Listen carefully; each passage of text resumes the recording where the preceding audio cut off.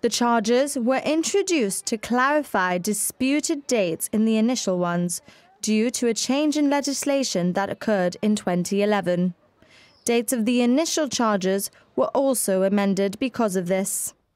2 final witnesses were then called to the stand, one of whom claimed Mr. Laguea was a joyful person who he had never seen act inappropriately.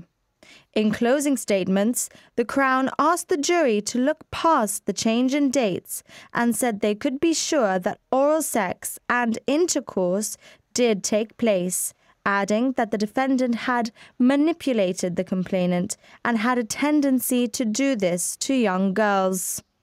Defense lawyer Christopher Finch urged the jury to ask themselves if they could be sure beyond a reasonable doubt, arguing that historical abuse without any clear evidence is an easy allegation to make. He asked what a man can do if it isn't true. The trial is expected to conclude tomorrow.